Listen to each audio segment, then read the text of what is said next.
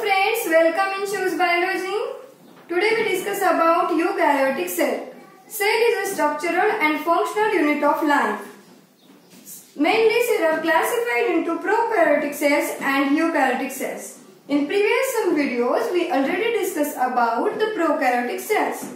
And today and in some upcoming videos we discuss about the eukaryotic cells.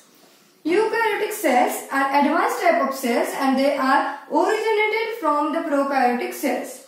Eukaryotic cells consist of the well-membrane cell organelles with cell nucleus and nuclear membrane. These separates the genetic material from the cytoplasm. And in eukaryotic cells, mainly compartmentalization is occurred. Compartmentalization of cytoplasm means different kind of organelles or different kind of compartments are occur in cytoplasm.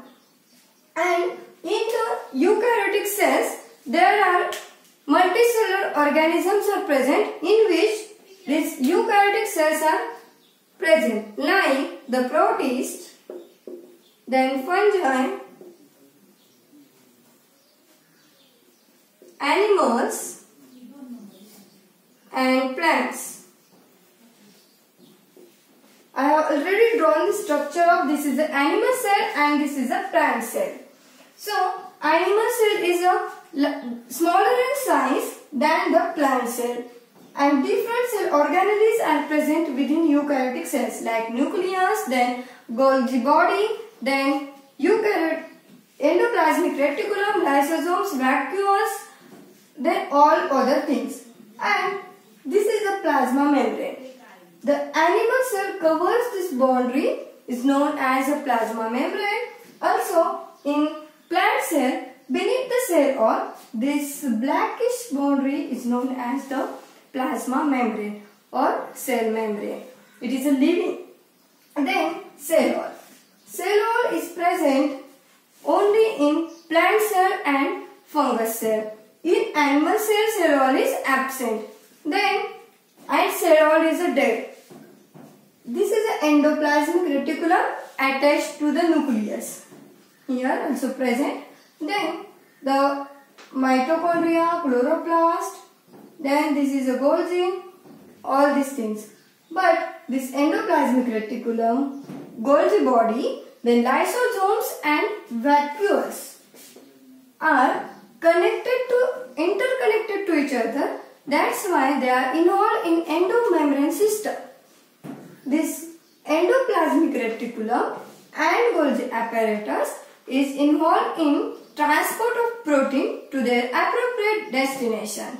Then the lysosomes are helpful in digestion of macromolecules. Then vacuoles. These are the vacuoles, smaller in size, present in the animal cells, and many vacuoles are present in animal cells. In plant cells, large central vacuole is present, and because of this centrally present vacuole, other cell organelles of plant cells are pushed towards the periphery of cell. And in animal cell, these vacuoles are temporary, and in plant cell, vacuoles are permanent. Then the lysosomes. Lysosomes are helpful in digestion. Then chloroplast and mitochondria. They are helpful in energy metabolism. So mitochondria this is a mitochondria, this is mitochondria. It's present in both the animal cell and plant cell. Mitochondria generate the ATP, and that's why is known as the powerhouse of cell. Then the chloroplast. In plant cell, chloroplast is present. Chloroplast in animal cell is absent. In chloroplast, they are helpful in photosynthesis and also produce the energy. Then these are the ribosomes, small granule-like structures within the cytoplasm and also attached to the endoplasmic reticulum is known as the ribosomes. And ribosomes helps in the protein synthesis. Then centrioles and centrosomes are present in the animal cell only. And in plant cells lacks the centrosomes or centrioles. Then nucleus. So mainly these cells are classified on the basis of presence or absence of nucleus.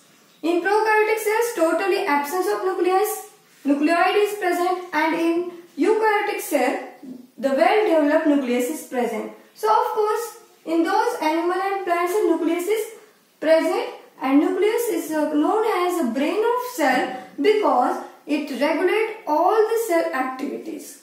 Then cytoskeleton. Cytoskeleton is helpful in the shape of cell to give the structural support to the cell. Then like this, plant cells and animal cell में कौन सा different है कि in both plasma membrane is present but cell wall present होता है only in plant cell. Then in animal cell, vacuoles are smaller in size and temporary. Then in plant cell, vacuoles are larger in size and permanent. Then another difference is chloroplast. Chloroplast is present in plant cell and chloroplast is absent in animal cell. Then fourth one is centrioles, are present in only animal cell and absent in plant cell. So this is a basic information about the eukaryotic cells. Then one by one we discuss करेंगे each and every cell organelle in detail in next videos. So thank you so much.